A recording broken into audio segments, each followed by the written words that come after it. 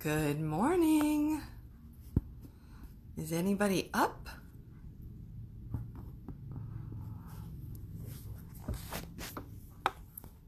Let me see. Hello. Okay, I need my glasses to see. Hi, Bea. How are you? We're talking somatic healing today.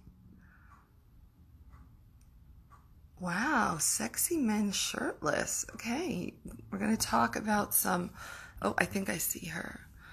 We're going to talk about some alternative natural healing methods today.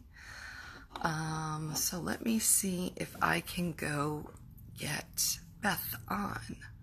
Today is going to be the Beth and Beth show. Oh, yep, there she is. Hi, Marcus. So today is going to be the Beth and Beth show. What do you think about that? Oh, there she is. Beth and Beth show. Okay, I'm going to turn off the comments and I'm going to turn off the requests. So, oh, hold on. How are you today, Beth? I'm doing great. Thank you so much for having me on your IGTV today. Thank you for coming on. It's my I'm a pleasure. little sparkly today. I'm actually in my PJs Well, because it's you look Saturday morning. amazing. We're having a little Saturday morning talk, and I thought, these pajamas, they have a little thing that says "only in your dreams" or something like that. These are comfy, and they're kind of sparkly, which I kind of feel like if you go through somatic healing, I think you probably feel sparkly at the end as you release all the pressures and the burdens that your body has taken on. And so, I have a little method to my madness today. Well, So somatics is all about feeling good in your body and feeling more comfortable in your body. So I support yeah, your sparkly pajamas. thank you. So everyone, this is Beth, and she runs a Facebook group that's pretty new. What would we say? A couple of months, like the beginning of the year, maybe? Maybe around Um, there, yeah. Mhm. called Body, Mind, and Spirit, and it sort of was born out of some of the other lipedema. It's lipedema, Body, Mind, and Spirit. Some of the other lipedema groups, because we were finding that maybe those who had similar interests with, keeping their positivity and um, body acceptance journey and healing, maybe those people sort of might navigate closer to each other. And so that was how that group was born. And it was pretty funny because I think there were three Beths, including, myself and two other, this Beth McKee, and another gal who were all in a conversation on some other lipedema board. I don't even know what it was. And then it was just funny how things sort of developed from there. So, Mhm. um, the so Beth is has she has a journey and she's going to share it with us. She is a somatic healer, physically in New York, and she has had surgery, and she has had a lifelong career in dance and dance training and performance and all of that. And at some point in her life, her legs took on this lipedemic uh, disease, and all of that became insurmountable. And so she had to find other ways. So she's going to tell us all about that. But I would love it because I imagine that there are people listening who have no idea what somatic healing is, somatic Mhm. therapy, practice, any of that. So could you give us a little overview of what that is? Sure. I would love to. And thank you so much for that intro. Um, So the word somatic means of the body. So somatic, my somatics practice is a therapeutic practice, and it includes body work. So it's like I said before, it's all about feeling better in our bodies and bringing more awareness and flow to our feelings, freeing up places where we were blocked in our bodies because of emotional holding, and just being able to experience more freedom and flow and joy and authenticity in our lives. And so isn't that sort of where the whole psychosomatic, you know, expression, Absolutely. that Hmm. people are, are you really sick, or it's really you're in your mind that you feel these things in your body? Um, Yes. And the psychosomatic nature of my lipedema developing is what brought me to somatics. I was already a dance. I have an MFA in dance, so dance has been my lifelong career, and and I also am a movement analyst. So after I got my MFA, I did another training, a somatic training, in Laban Bartiniev, which is all about how the body moves and what meaning that there is in body movement. And after that, and my lipedema started to progress. And I was in a really difficult marriage, and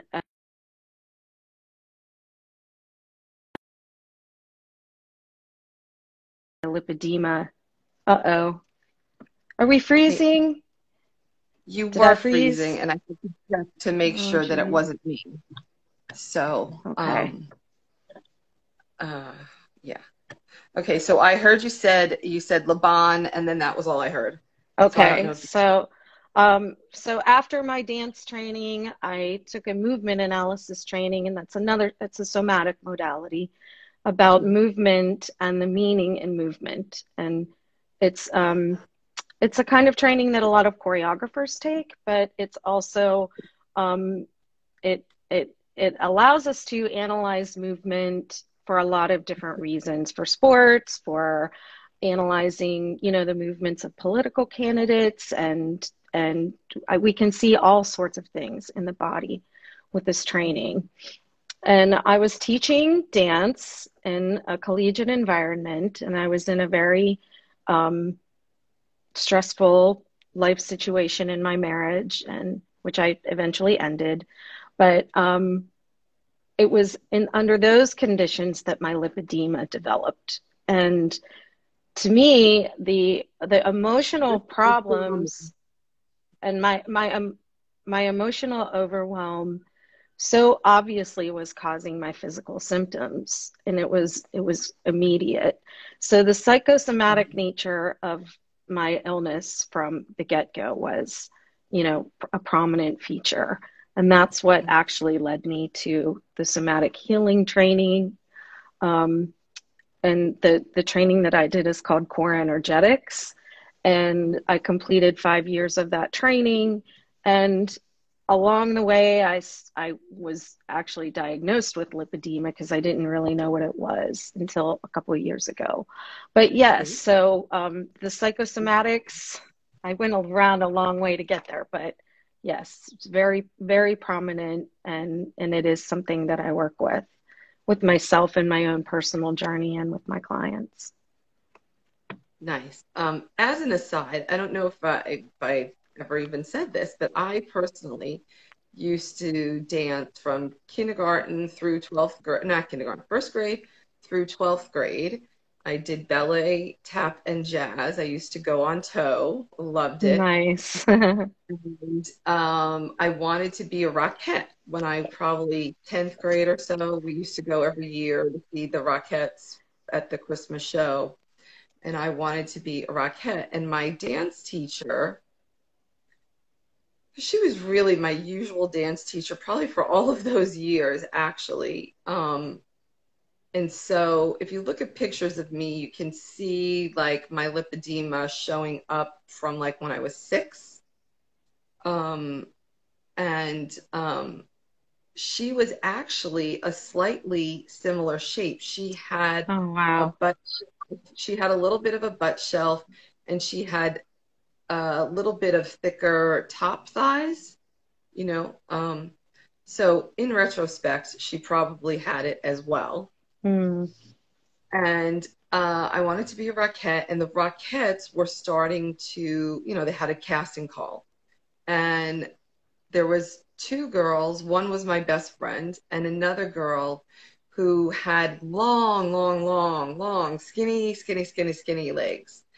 And um, they, she suggested they go try out, and I wanted to try out.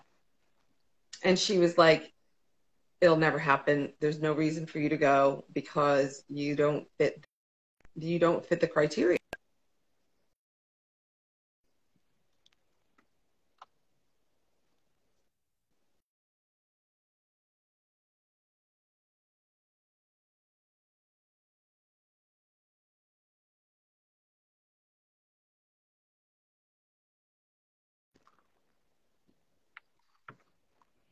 Is I'm there getting weather there? WhatsApped. No, I'm getting Oh, WhatsApped oh, I see. nonstop. Oh, can you shut it off? I don't know how to. Let me try to do that. Let me see if I can do that.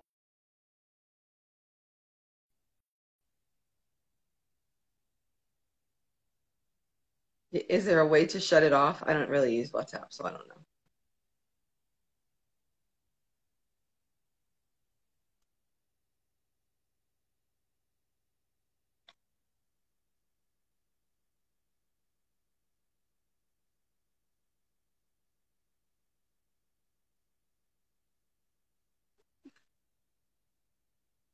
Okay. Okay. I had to I delete the don't know. app. Okay, that was good. I was like, I don't usually use this. Um. Anyway, Sorry. I'm but that sorry gave me about a that. moment to think. That gave me a moment to think because I think actually the lesson in that now is that was ridiculous that she told me not to go because like I should have been encouraged to go to have the experience, and even if it was to fail, even if it was to fail, Hmm. even if it was that, sure, I wasn't gonna fit in, but with what their criteria was. But, I mean, nowadays, I think you have to go to things like that because you don't know. You don't know if that's the day that they're going to change their mind. You don't know if that's the day that, you know, the universe is going to open up for you. And also, you don't know what else could come out of that.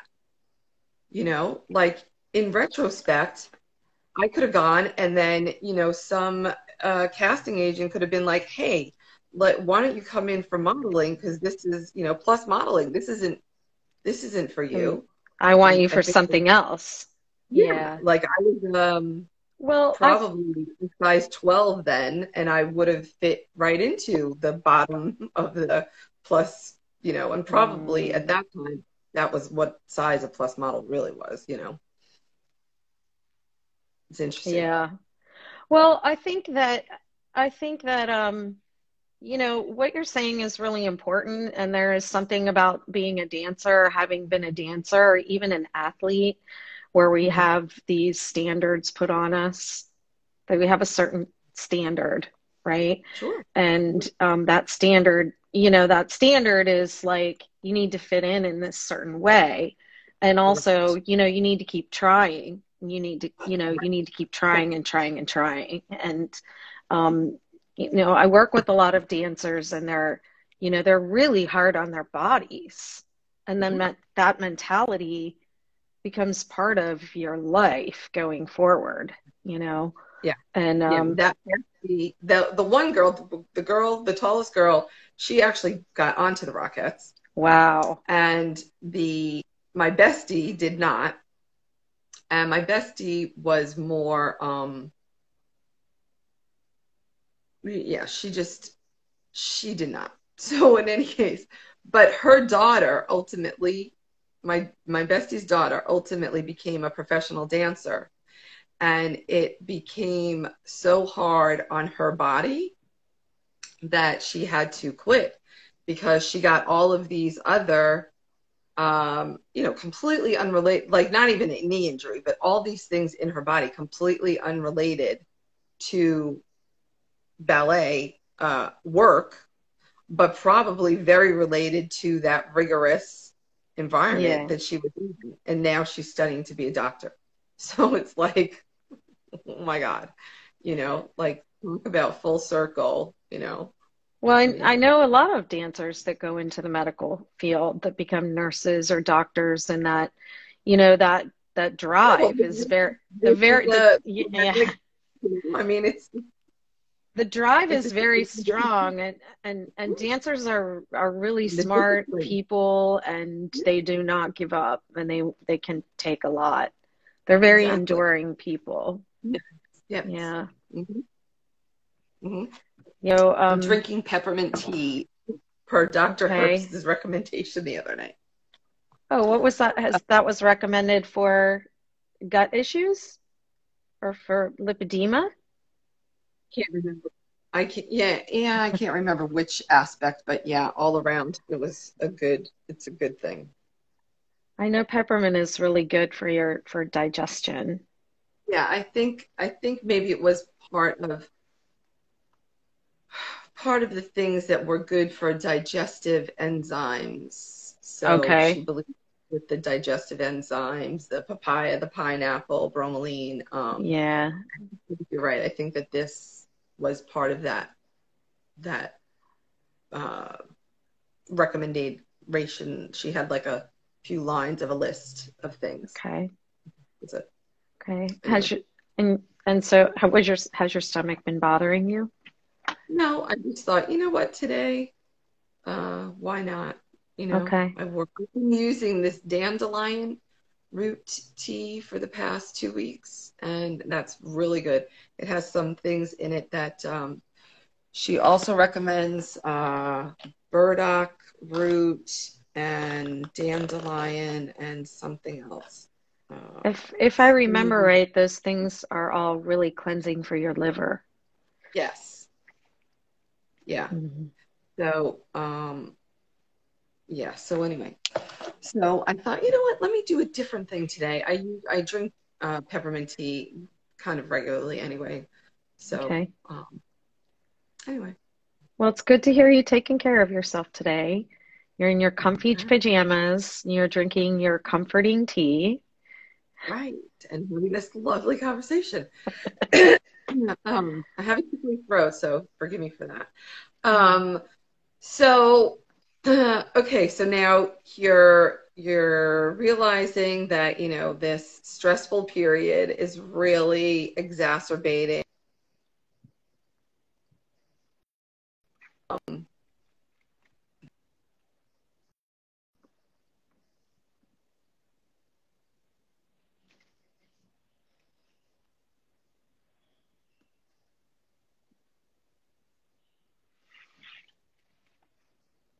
Yeah, it definitely. Can you hear me okay? Because you're swirling. Hello. Mm. Can you hear and see me okay? Now I can. Okay. I don't know what's going on, but I think I heard what you said. Was that I was a dancer and my lipedema started to progress. And if I Right. look backward on my life, I could see that there were times where I was showing signs of lipedema, early stage 1 or stage 2, but it wasn't, and it was frustrating because I wasn't able to lose weight or control my weight like other dancers and other Uh-huh. people that I saw. And sometimes when I tried really hard, it would be worse. And when I look at Hmm. pictures, I can see evidence of lipedema, Right. but Now that you know. it wasn't, I still was able to, in my late 30s and early 40s, I was in graduate school as a dancer. I was dancing every day. And, I was still able to be a dance professor. So it didn't like stop me from dancing or doing what I wanted to do until I progressed. to this other place. And I like rapidly gained a lot of weight and lost my coordination, my balance. I was in, you know, a tremendous amount of pain, all fed by the emotional like stress that I was under in my life. And that's when I started doing, you know, working with another somatic healer. And then I completed the training and went into practice for healing myself. Nice. Yeah. So how so did you find that to be helpful in the you know, in the beginning, find release when you were in pain? I won't say that it impacted me physically right away. In fact, when I went to training weekends and I was processing a lot of emotional stuff, and I had a lot to, you know, kind of process and unpack, that sometimes my pain would be worse. As we work with energy in this, you know, we're freeing up energetic blocks in the body. So when that energy is released and comes through, it can be exhausting. We were kind of just talking about that before this call. You know, doing some of these physical treatments actually make you feel kind of crappy. So I went through a long period of that, but, you know, gradually just getting better emotionally, feeling better emotionally, making better relationships, setting better boundaries in my life.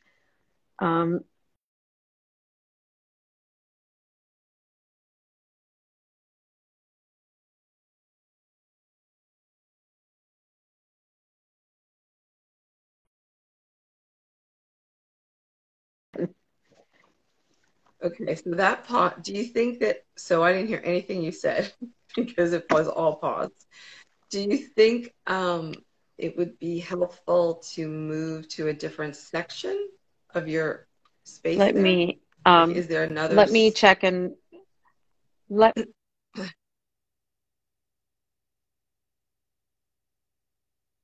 I think, does this mean she has to request back in? I don't know. We'll see.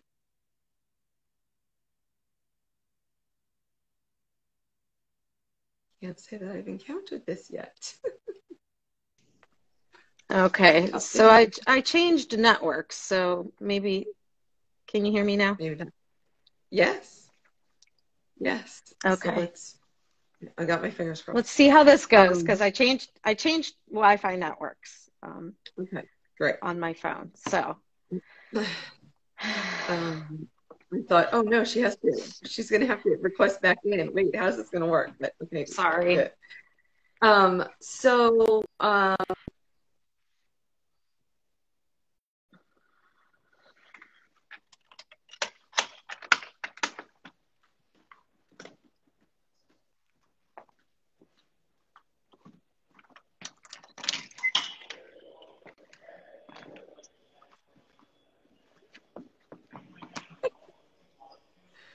all right, you're I'm out here by the router. Yeah. So you're doing the somatic practice, and that's why it's called practice, right? Because you really have to learn how to get in and release and Yes. connect even, right? And then with this particular training so that I did, you're at high you,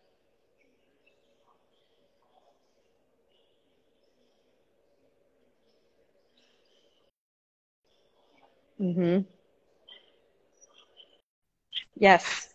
I don't know. Yeah, you were okay. I don't know if it's showing you when you go disconnected. Does it show you that? What I see is I see you start to spin and I see you cutting out. Oh, really? Okay, because I'm Yeah. only seeing you spin. Huh. You think I should move? I don't know. I don't know who it is. I mean, this is just where I always so um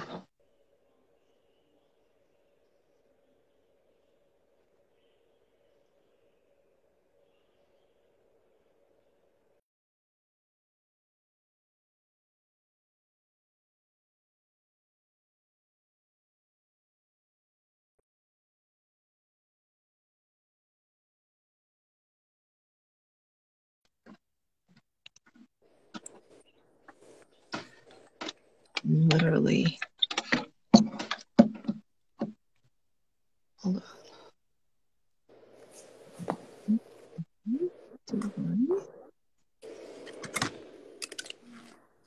Power?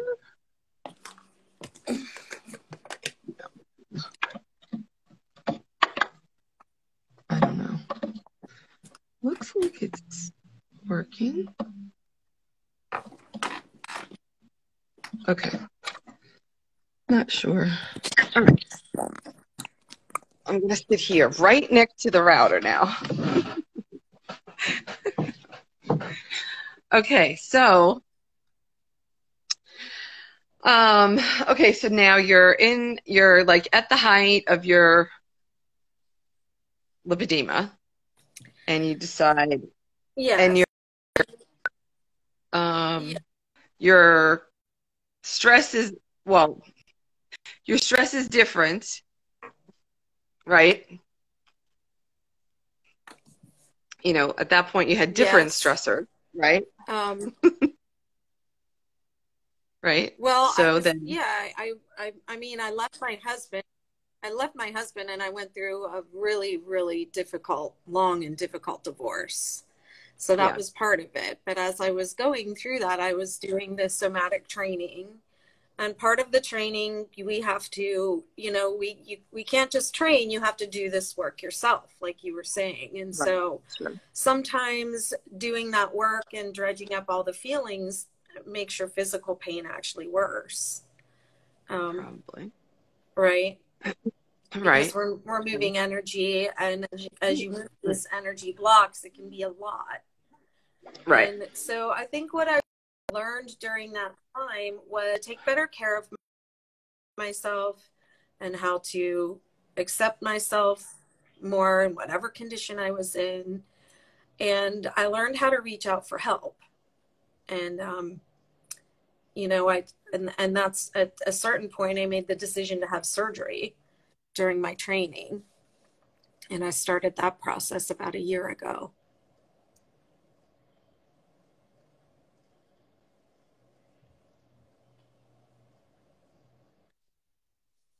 Do we think there's any point in ending and coming back? We can try it? Okay. This doesn't seem to be working well. Okay, let's try. I'm going to end and come back.